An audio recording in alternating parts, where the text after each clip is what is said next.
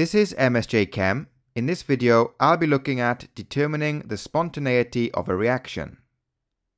In the previous video, we calculated the cell potential for this reaction. The zinc is oxidized to form zinc 2 plus ions, and the copper 2 plus ions are reduced to form copper metal. We used the standard reduction potentials as they are in the data booklet. Using this equation, we calculated the cell potential to be positive 1.10 volts. The positive sign for the cell potential means that the reaction is spontaneous as written.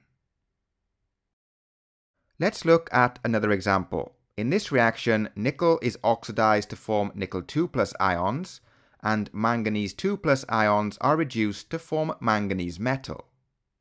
Here we have the values for the standard reduction potentials as seen in the data booklet.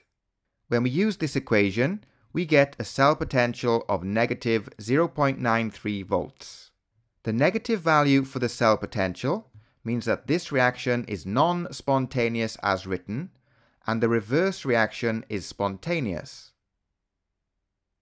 So to summarize, a positive cell potential value means that the reaction is spontaneous as written.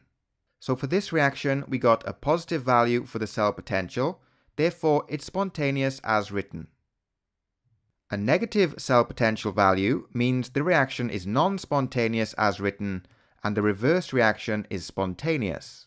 So for this reaction, we got a negative cell potential. If we calculated the cell potential for this reaction, which is the reverse of this one, we'd get a positive cell potential, meaning that the reverse reaction is spontaneous.